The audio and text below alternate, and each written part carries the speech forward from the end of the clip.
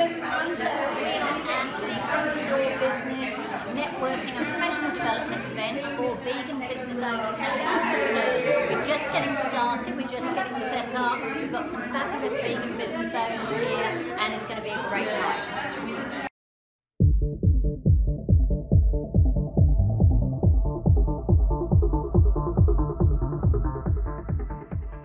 So I'm here with Pamela Fiore from the Greek Vegan Bakery, Australia's first Greek vegan bakery. Absolutely delicious, amazing food. We've got, tell us what we've got. Here is our spanakopita, made with love from spinach, leek, dill and feta cheese from coconut oil. Wow. You are welcome to try. Amazing, delicious food. Thank you so much, Greek Vegan Bakery. And I'm here with Lisette from Treat Dreams. They make the most amazing veganised versions of nostalgic favourites like cream eggs and other delicious things with wonderful flavours. What flavours are they?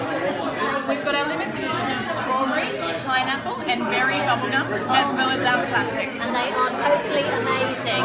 How easy is it to be vegan? So easy. Treat Dreams. Lisette from Treat Dreams. So here we are with Anthony and Jodie from the brilliant Tonica Kombucha. They make delicious fermented drink kombucha drinks and they're everywhere now. They're a wonderful example of a successful vegan business that's now available nationwide. They're absolutely awesome, so try out Tonica Kombucha. Cheers!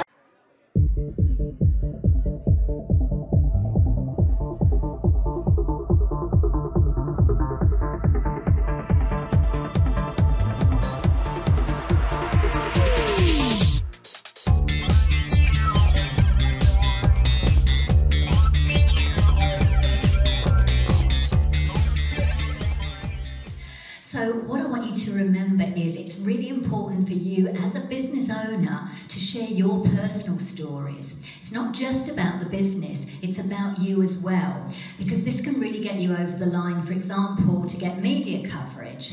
So with my Forbes column, I have to make decisions about what vegan business stories to cover, what vegan entrepreneurs to include, whose stories to share. And you may have a great vegan business story, but when you've got a personal story that's really powerful, that can get you over the line. There's also your customer stories. These can be fantastic to share on social media. And if you're looking for customer stories, you can have a look on your Facebook or your Google reviews or Yelp, for example, for feedback that customers have given to you. So it might be that your product or service has changed their life in some way, or entertained them, or provided them with some pleasure.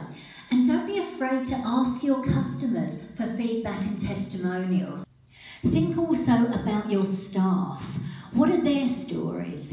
You know, perhaps they've run in a marathon, or they've even won a competition of some kind. Perhaps they've cut their hair off, for example, to raise money for a charity that they're passionate about. That's gold for you to share on your social media.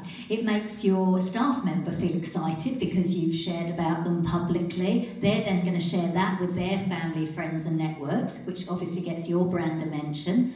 They can also get local media coverage and your brand could potentially get a mention in the local media. A little bit about the time where you actually said, right, it's time to open a physical store.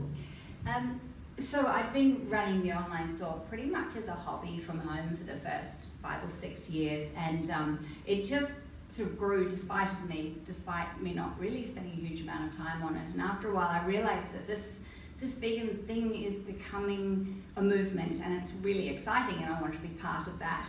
And we've always been about outreach and helping people to become vegan by making it easier for them to find food that they want to eat.